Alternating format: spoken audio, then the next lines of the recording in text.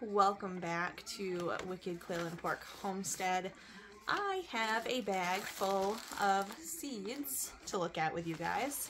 These are MI Gardener seeds, and this will be my last seed order. I didn't really need that many seeds this year. I have a lot more on hand. We're actually going to use this year's gardening season to use up a lot of my old seeds because I have some really old ones. So we're just gonna kind of go crazy, probably have way too much produce, but that's okay because we do a lot of preserving and we have a lot of friends. So we are going to talk about the seeds that I got in from MI Gardener, and we are going to talk about what I plan to do with them preserving wise or how we use them in our cooking. I feel the most overwhelming part of gardening for a lot of people is what to do with the produce once you have it, especially things that they don't typically like from the grocery store. I find most vegetables, it's just a matter of how you cook with it and what you cook with it. I can usually get picky eaters to like a vegetable if I try it a few different ways in my cooking. My husband, for example, these are in absolutely no order. I just kind of took them out of the bag. We have a good amount here. So we will just start getting through them. So here I have the golden sweet pea, and this is mostly just for snacking. Any peas that we plant are really just for snacking. The kids snack on them all spring. I snack on them all spring. These ones that are flat like this, Paul will actually snack on them. So that's just kind of for looks and for snacking. We have Black Prince tomato. I have never grown this variety. We're going to give it a try because we like to have a variety of colored tomatoes. I love that each color has a different flavor profile. Tomatoes are something we preserve in a lot of different forms. We do pizza sauce, diced tomatoes, just jars of tomatoes to turn into soups, and we eat a ton of fresh tomatoes. Every single one of us, except for Kingston's not really a big fan, but me and Paul and Stevie Wren all love fresh tomatoes. Stevie Wren will just stand in the garden all summer and eat them. So we plant a lot of tomatoes. Giant Belgium tomato. This one looks huge. I'm hoping this one's really good for sandwiches. Gold medal tomato. I really enjoy yellow and orange tomatoes. They're my favorite. Paul Robeson. We are used to this variety. We grow it every year just to have a nice purple tomato on hand, and I was out of seeds, so. Huron sprayless. Hopefully I said that right.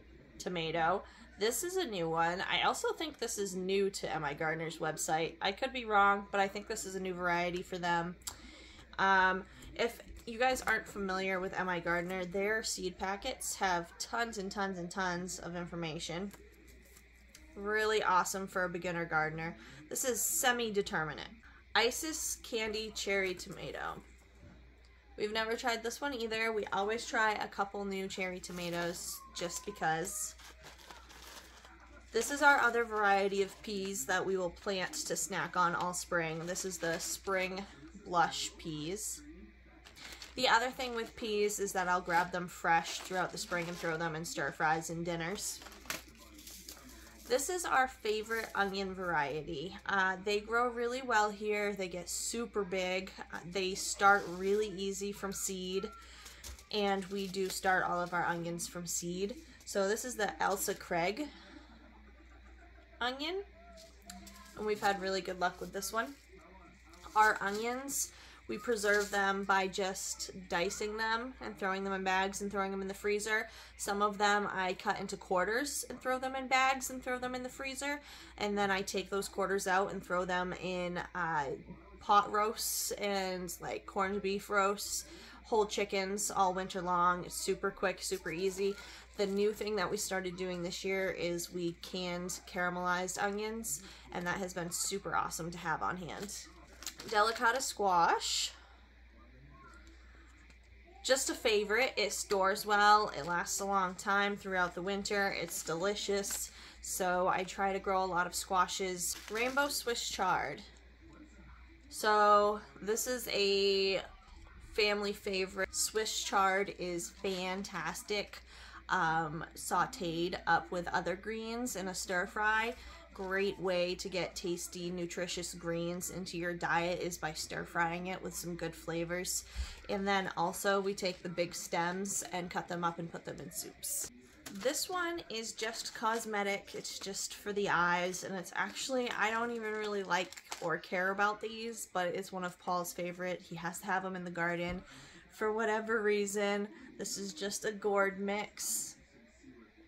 It's kind of fun to have. The kids like to go out and see as they start growing what color they're going to be, what shape they're going to be. So, and they look good on a trellis. This I've been meaning to grow for a few years. Now it is hard to grow things like this here because sometimes our season doesn't last long enough or it doesn't start quick enough. So we'll have to start these indoors even though they don't really like to be transplanted to give them a head start on our season. And that is the table melon.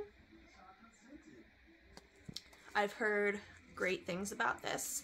Our kids love melons. Last year we did Minnesota midget melons, and they were delicious and they were great because they're like little single-serve melons. So we're going to try a few varieties of melon this year. Long Island Brussels sprouts. We have yet to successfully grow Brussels sprouts. Hopefully we can get it done this year. We're going to start them pretty early inside because our spring garden season isn't very long before it starts getting hot outside, and we've had unusually hot summers. So we're going to start these fairly early to give them a good start before it gets too hot, which can harm them and make them not want to grow. Waltham 29 broccoli. So I have also never successfully grown broccoli. It always bolts on me. So we're going to start the broccoli like ridiculously early and put it outside ridiculously early, like we're talking the 1st of April. We are in zone 5 on the line of zone 4. So it's still pretty chilly in April, but I cannot get broccoli to not bolt. So we're going to put it out there super early, take a risk. Either it's going to work or it's not going to work. Hungarian hot wax pepper. I actually didn't need to order these. I thought I did, but I do have some on hand. That's okay. These are my favorite hot peppers. I grow them just so that I can slice them up and throw them in a pickle brine and put them in the fridge, and they stay good in that pickle brine all the way until the next garden season. I still have a jar in the fridge right now, and then I just take them out and I put them on eggs or tacos or pizzas or flatbreads or whatever I'm in the mood for a hot pepper. These aren't ridiculously hot. They have a really nice flavor and they pickle really well. This is a new one, peppercini pepper. So I really enjoy peppercini peppers in the jar, and I'd really like to make some of my own, so that's what these are going to be for this year. Mammoth Red Rock Cabbage. So last year was our first successful year growing cabbage. We got a ton of green cabbage and a few small red cabbages, and it was really awesome. I made a ton of sauerkraut, which I'm going through extremely quick. It's fresh sauerkraut is so good. The other thing we do with cabbage is we slice it up, blanch it, throw it in the freezer, just pull it out for stir fries or roasts or whatever. And then we also eat a lot of it fresh in a bunch of different forms during the spring, stir frying, cabbage steaks. Now this year we're going to be in a house that has a cellar that stays the perfect root cellar temperature. So we're going to be able to take some of these cabbages and just hang them from the ceiling down there and keep them fresh for a long time, which is going to be really cool. Chocolate beauty pepper. So we're just trying a few different varieties of bell peppers this year. We really love sweet peppers. We love cooking with them. Peppers are so easy to preserve because, like onions, you just slice them up or dice them however you're going to use them, put them in a bag, throw them in the freezer, and they're good to go all winter. That's all you have to do with peppers. It is super easy. There's no reason not to do it if you're a pepper fan. So this is one of the new varieties that we're going to try. Long Island cheese pumpkin. Now, we love pumpkin desserts, pumpkin muffins. I make a pumpkin mousse that's really good. So we love trying different pie pumpkin varieties. This one was highly rated, so we'll see how it works for us. Golden acre cabbage. My favorite variety of cabbage, which is the one that did really well for us last year, was Copenhagen market cabbage. So we'll have to see how this one does. I couldn't find Copenhagen market cabbage anywheres in stock, so we'll give this one a try and see how it does. It says that this is a really good storage variety, which is exactly what we're looking for, and it actually says on the back of the packet to store it exactly how I'm planning to, which you just pull it out with the roots still intact, and you remove the outside leaves and you hang it upside down in a root cellar or a cold storage place, and it should stay good for a really long time. Big red pepper. It's another sweet bell pepper. Thought we're gonna give a try. We've never grown this variety, but why not? Now this is one that we've been struggling with for a while. We cannot find a cucumber that stays like nice and uniform and doesn't get all weird on us. Now I know that's partially our fault with watering and all of that, but we're really struggling finding a good cucumber variety that does well where we are. We're gonna give this one a try. It's called the Ashley cucumber, and hopefully this one works out a little better for us. Waltham butternut squash. I've never tried this squash, but it had good ratings. I know I've heard people say that it tastes great, so this will just be another squash for our storage room. Sweet meat squash. This is a favorite. So delicious. I only got one last year. Our squash didn't do very well. We were kind of behind on the garden. We got the spring garden done really nicely and well and in time, and then the summer garden just took us a little longer and we didn't get as much in as we wanted to. We were super late planting the squash, but we did get one of these and it's so good. Ukrainian purple tomato. I've had these seeds before and I just lost track of the plants and they died on me, so I look forward to trying this again. Bloomsdale long-standing spinach. So we actually eat a lot of spinach with our greens. We love spinach. Again, spinach, just like other greens, tastes great sauteed. Throw it in a really hot pan and cook it down with some garlic and some salt, any other seasonings that you enjoy in a stir-fry type dish.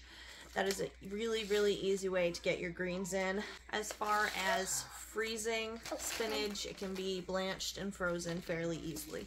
Aunt Molly's ground cherries.